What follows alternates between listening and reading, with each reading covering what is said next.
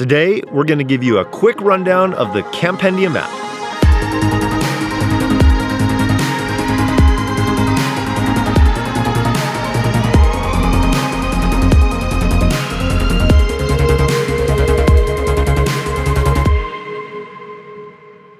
How's it going? I'm Jared Gillis. Welcome to the Campendium YouTube channel, where it's our hope and our plan to help you get the information that you need to get out and camp. So that's why today we're going to be taking a quick look at the Campendium app for the iPhone and the iPad. It's a resource that has so much information packed into one app. We want to show you what it's all about. So let's go ahead and load the app. So when the app opens up, it's going to show you the main ways that you can begin your search. You have the search bar at the top, or you can search by your location. So if you wanted to see whatever is around you, you can hit my location. If you were looking for an RV park, this will show you the RV parks that are near you. Nearby public land, that'll be like your national parks, national forest, BLM. There's nearby free camping. So that'll be places that you can camp that don't charge an overnight fee, but there might be a permit or something like that.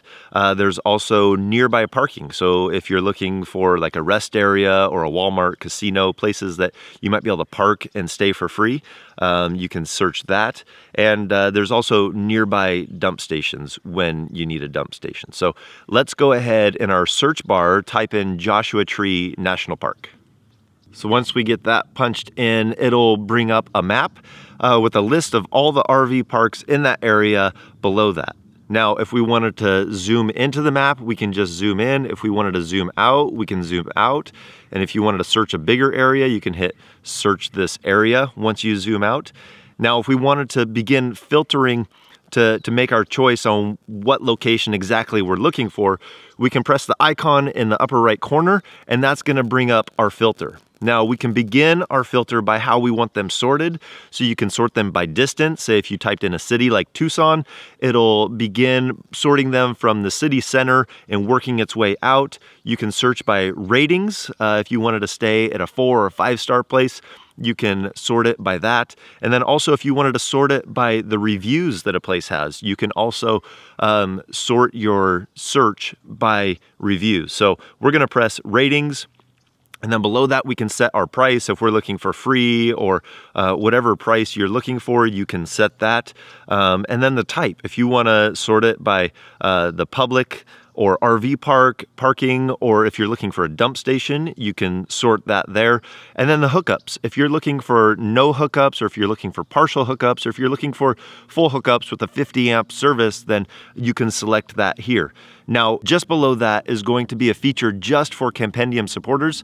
You can filter your search by cell coverage, either by Verizon, AT&T, Sprint, T-Mobile, so you can select that filter there. And then also we have our discount clubs, whether it's AAA or Passport America, something like that.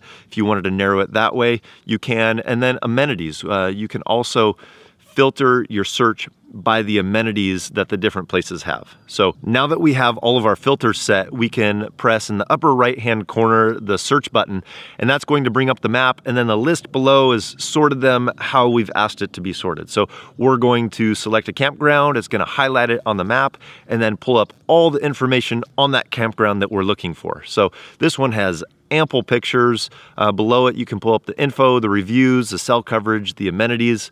It's going to give you the star rating that people that have been there before have given it, the last price paid. It's going to give you a map to the area. So if we wanted to select the map, you can look there. You can hit satellite if you wanted to. You can zoom in, zoom out. And then if you wanted to, you can press directions if this is the one you wanted to head to in the upper right hand corner, and you can open it in the Apple Maps or Google Maps or whatever you prefer there.